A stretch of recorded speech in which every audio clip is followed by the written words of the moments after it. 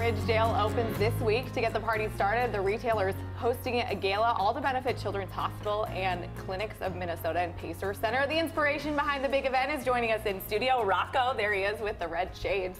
1 in every 4,000 babies is born with a congenital diaphragmatic hernia.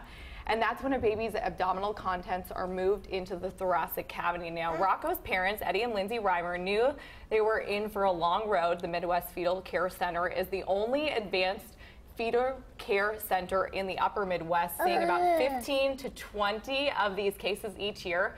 And on June 24th of last year, Rocco was born weighing, get this, a healthy 11 pounds, 3 ounces, and measuring at 24 inches long. He was a big baby, and later that day, the doctors made the decision to put Rocco on ECMO. That's basically a heart and lung bypass machine for babies.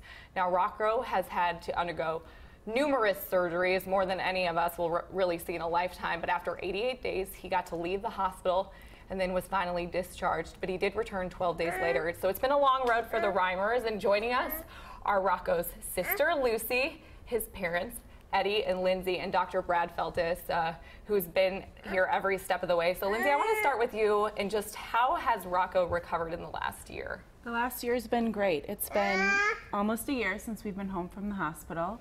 And we've had a lot of, follow-ups and therapy appointments, but it's just been awesome to have him home and not knowing if we would even get there. So it's been a great last year. Now, Dr. Feltis, I know you specialize in preborn anomalies. So when you first saw this, how did you guys develop a plan?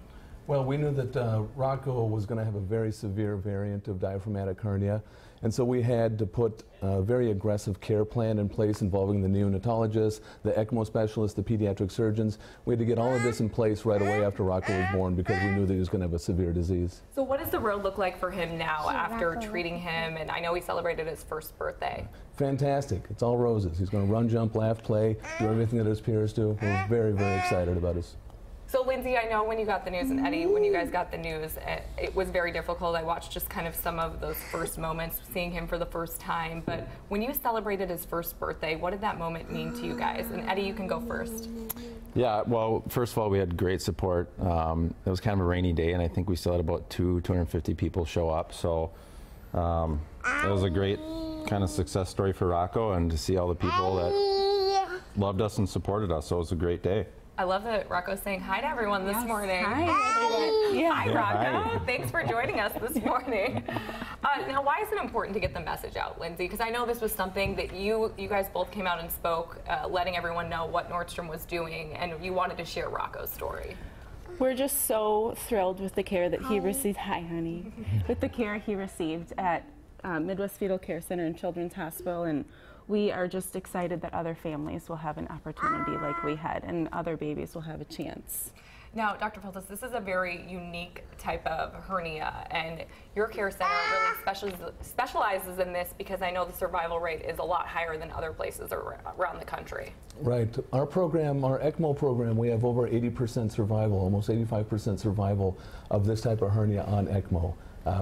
It's really remarkable the work that the team's able to accomplish at Children's. So can you explain a little bit more about what ECMO is and how hard it can be on a young child? Yeah, well, ECMO is it's like a heart-lung bypass machine, and the patients need them, the babies need them because the blood pressure inside the lungs is so high with this particular type of problem.